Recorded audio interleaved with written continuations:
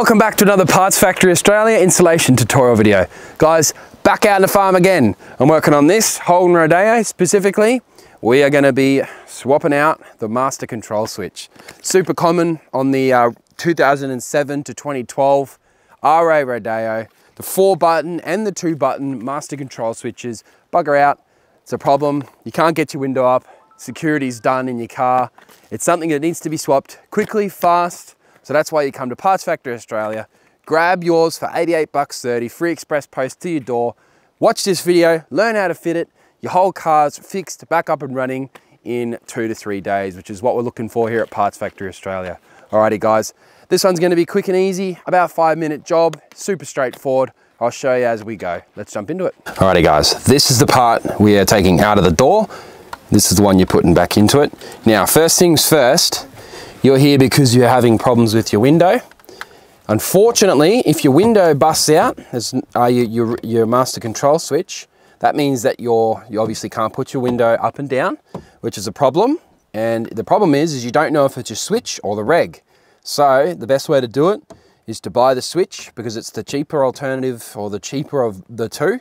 Put the switch in. If it fixes your problem, then you know it was a switch, and if it doesn't, then it's your window reg.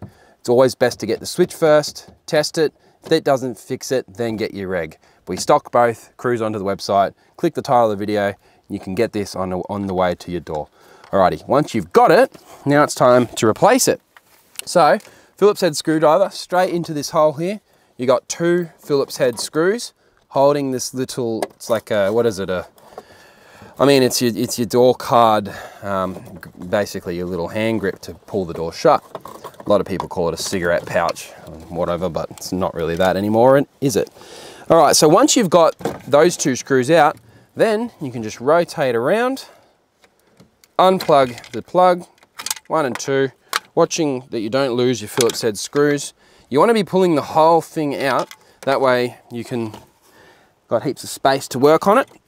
Once you've got it out of the door, then we'll bring it over to like a workstation so we can begin pulling it out of the shroud. Right, this is not only a great time to obviously swap the switch out, it's also a good time to tidy up this bezel.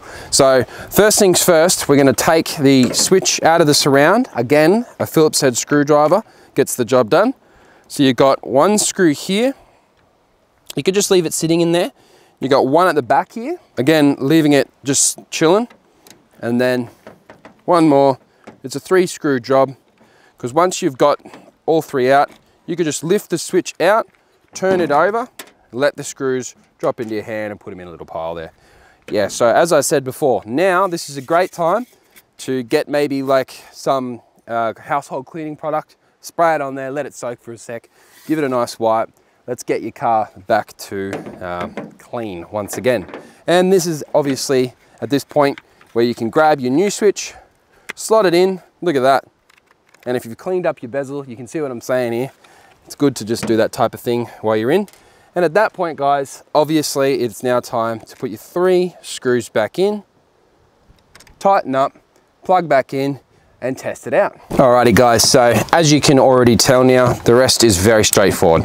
Plug the plugs back into all of the corresponding little devices, putting it in, and remember it slides forward, placing it down, give it a little tap just to ensure that it is indeed in the correct spot.